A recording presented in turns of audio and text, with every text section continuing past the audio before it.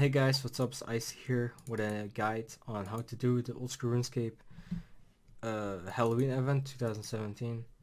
So you're gonna start off at the Lumbridge Graveyard and talk to Grim Reaper, and he will tell you, he will give you a scroll, and you have to go to 6 different locations, and he'll also teleport you to Varrock because that's where you have to go. I mean.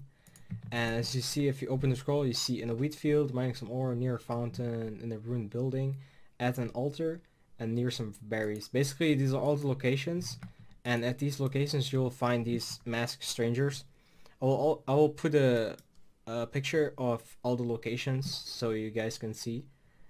So here's a location near the Champions Guild, the mining area. Then the wheat field.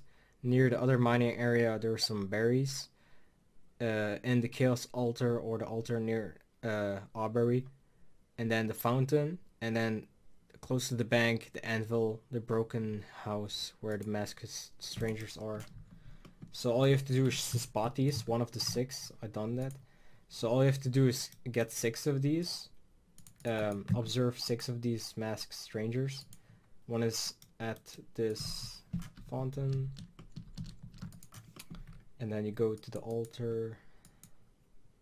This event, or event, how you want to call it, is probably one of the longest I ever done. So I'll probably have to like edit this to make it shorter, because I think it took me 20 minutes on my main, so it's kind of the long ones, but should be fine. Now I don't have stamina on this account.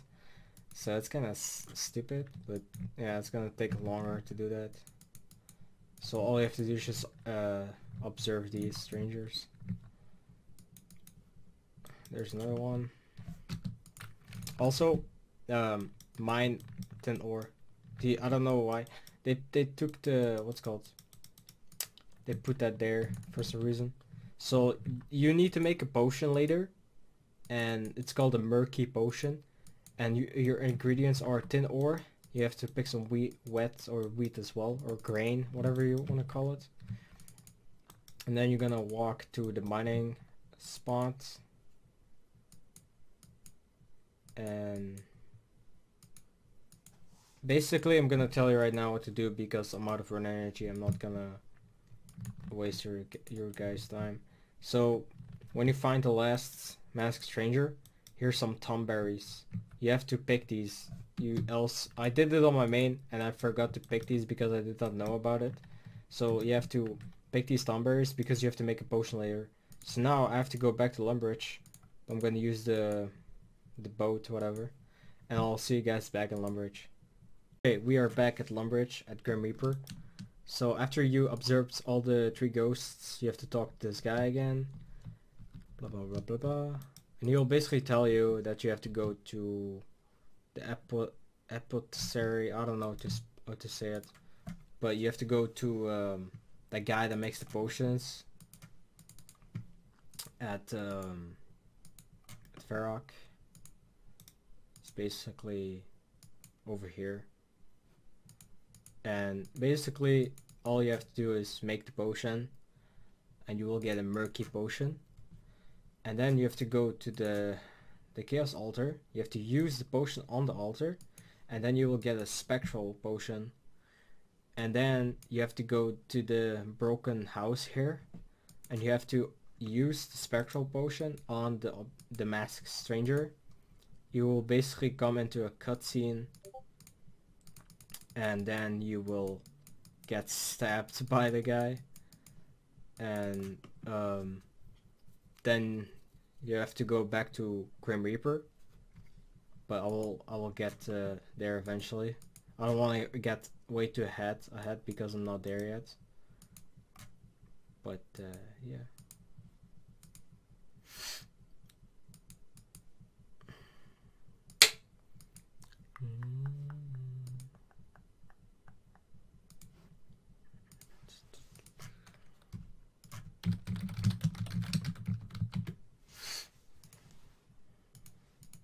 Took me nearly like 40 minutes because I did not know what to do in the beginning, but it's whatever. So now you get the spectral potion. I'll cut out now and go back to the place I have to be because I have to walk there. It's fucking slow, so I'll be back. Okay, I'm at the opposite Masked Stranger. Now you have to use your spectral potion on the Masked Stranger, and you will go into a cutscene.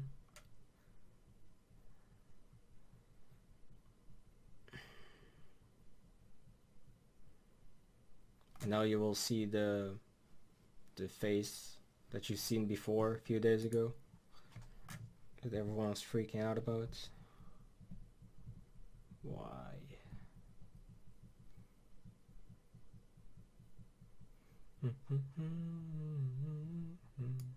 So now you come back to Grim Reaper, blah blah blah blah blah. He will be mad at you because you basically, that guy we released is evil ghosts, how you want to call it.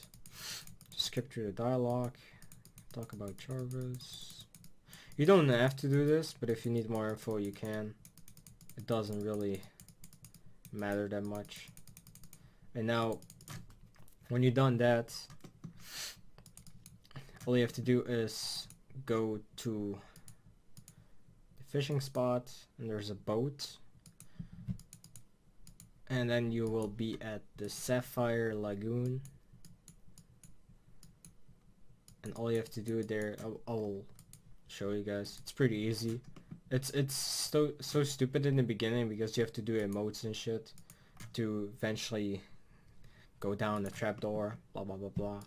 So it's pretty easy when you know everything, but of course there are no guides. That's why I'm making this one, so it helps people out, I hope. So see, yeah, there are not much people here. A lot of people already figured out how to do it. I had to figure it out myself first, how to do it first, because else it's gonna be a mess. So what you do is you have to clean these walls, and what the fuck am I going? Okay. So you see that there's difference, like there's like a shade on it. So you see instantly where you don't have to, what's it called, you don't have to remember these numbers, it doesn't really matter. And it's pretty easy when you get it down. Then you have to search these books. You just have to clean the walls. Only 4 of them. Just search the sofa, search the books. You should have a, I think you should get a book soon. What you have to do is you have to use this gem on the window. I have to get a bucket of water. Hopefully there are, nope, no buckets of water.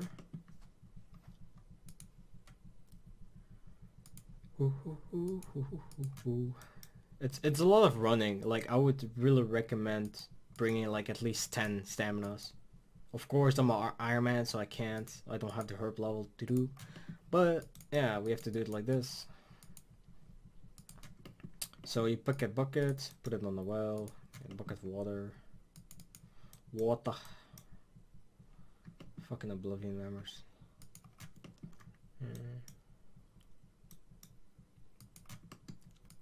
There's so much people just messing around here.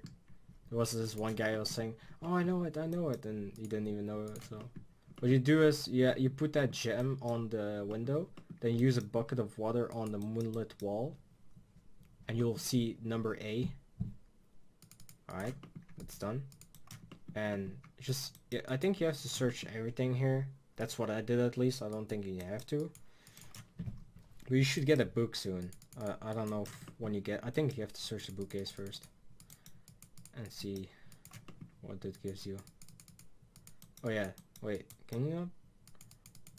There you go. This is not necessary. I think there's, you have to search the books. I think this one.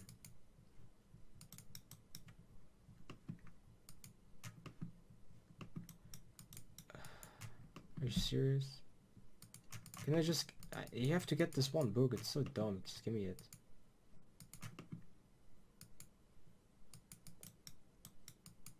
Finally, bro, what the fuck? Why doesn't it give you there? So, I have to use this book on the shelves. Gives you the letter L. I think that's everything. Then you have to do the clap emotes and you're fine. And then you basically have to go downstairs and you will see Jarvis. And then you have to talk to him and he will basically fall asleep or something. And then you have to throw a bucket of water in his face. And yeah, that's a lot of running. It's kind of annoying. So make sure you cannot have 2 buckets of water. I already tested that. So just talk to him, skip to the dialogue. He's basically spazzing out, I don't know. Then you have to throw a bucket of water in his face, so you have to run all the way over there. I'll be back when I get the buckets of water. It's kind of annoying walking all the time, so I'll be back. I'm back with the bucket of water. Just use it on Jarvis.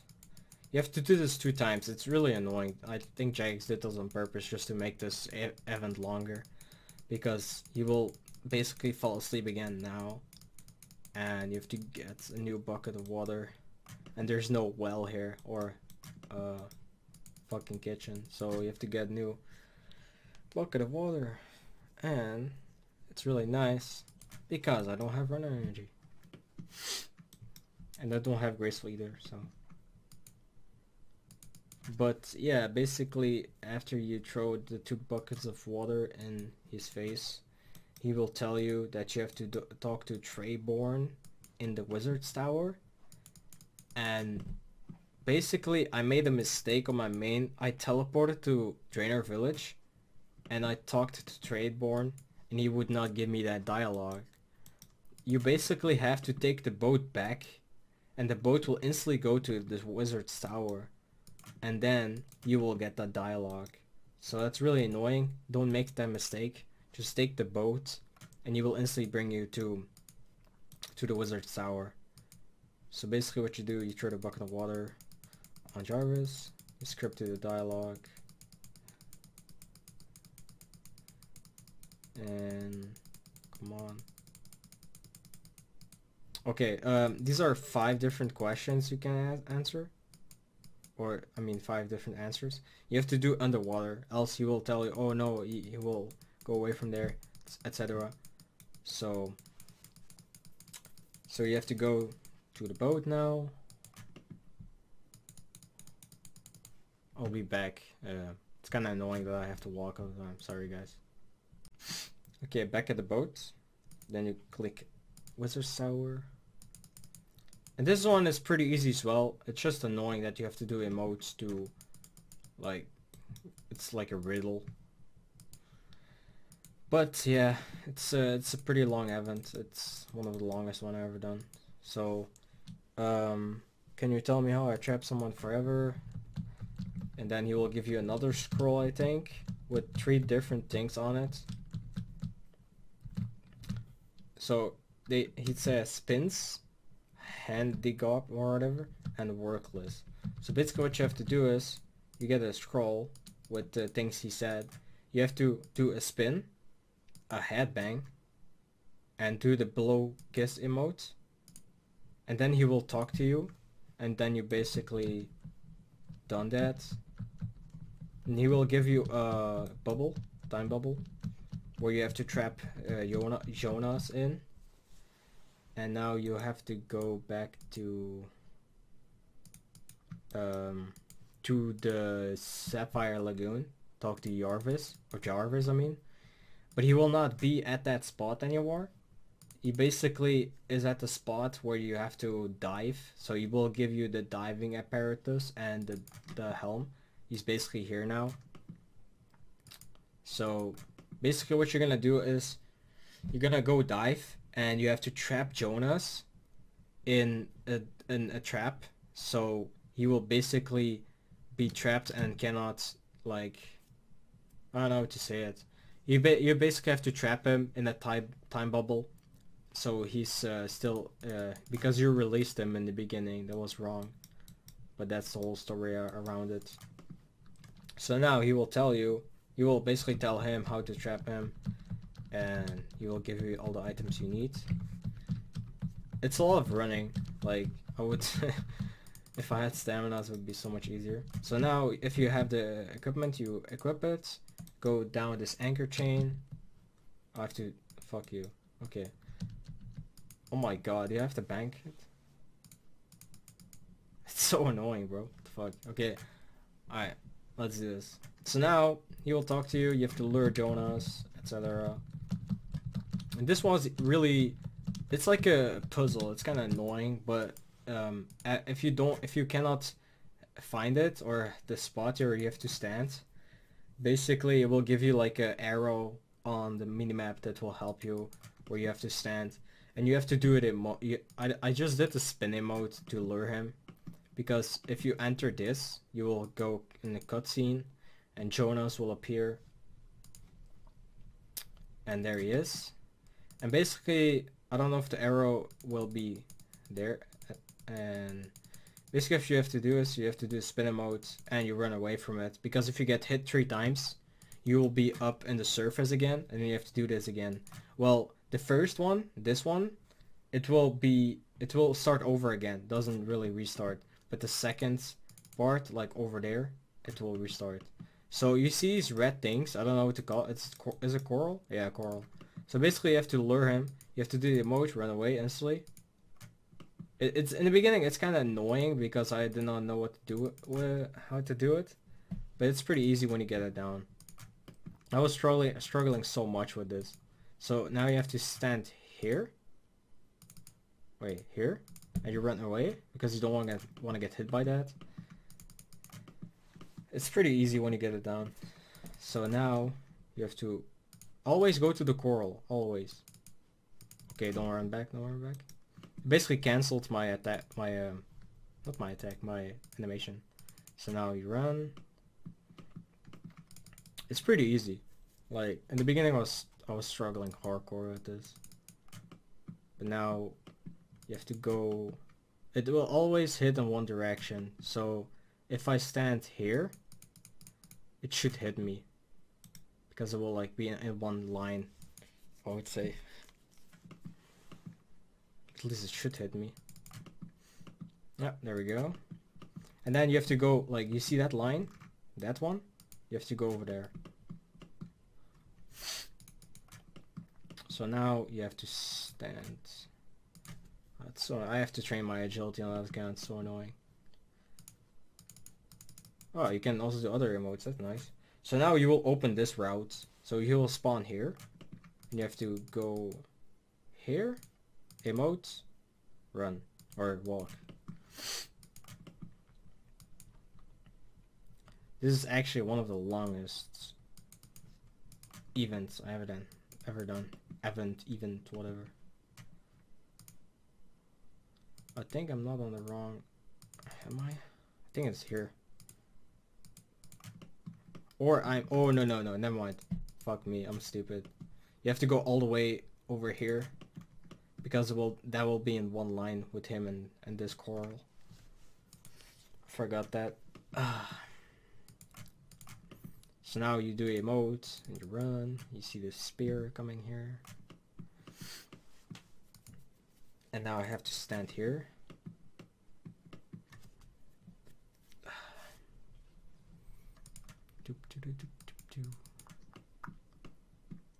And now basically it will be in one line with this, with that one.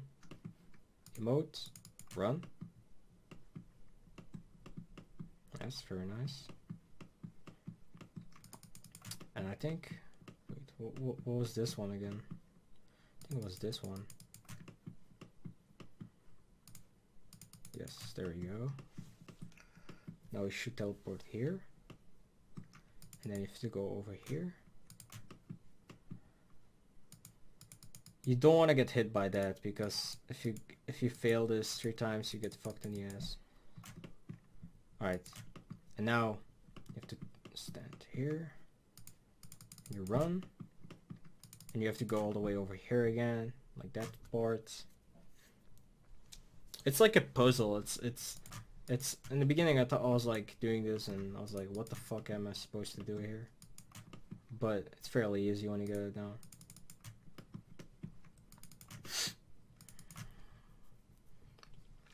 Now Wait, what was this one again? Was it this one? Yes. Fucking knew it, bro. And now it's this one, because that's on one line basically. And then you have to stand on this tile, I think so. Yes. You can also do it here, I think, but it doesn't really matter. Now you do this one. Don't want to get hit? Oh fuck. Yeah, I only get hit once. It doesn't matter. But you don't want to get hit because it basically will not teleport him. So it's kind of annoying. But now it gets easier. Now you have to go all the way over here because that is in one line with this one.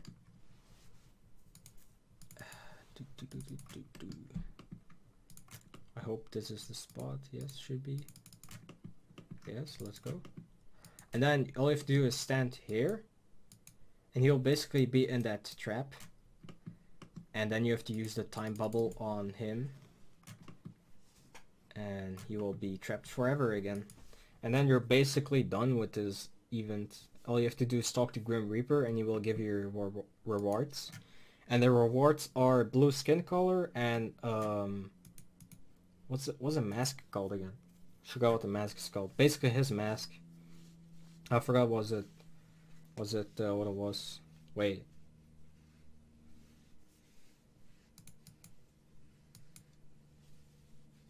Oh yeah, you have to use the bubble on him. Jarvis is not dead, I think. Look at them. Bowing down. Alright. That's done. And you get this Jonas mask of Jonas basically. And I'll meet you guys back in Lumbridge. When you are back at Lumbridge, all you have to do is talk to Grim Reaper and he will give you the mask, and you can also wear the mask after that. He will also give you 2 party headsets and 2 pumpkins and a blue skin color. And if you don't have the other rewards yet, like I did, I get it now. So basically you get this mask, and if you don't have the... See, I did not have the emotes, and he will give you that now. And you also get zombie blue skin color, which is pretty nice. I did not have the black, white, and green skin from the other events, so I got those now. And Deathly Mansion Wall Kit, so that's pretty cool. Alright, guys, this was my guide on how to do the Halloween event from 2017 Old RuneScape. Hope you enjoyed, hope it helped out. And yeah, I'll catch you guys later. Thanks for watching.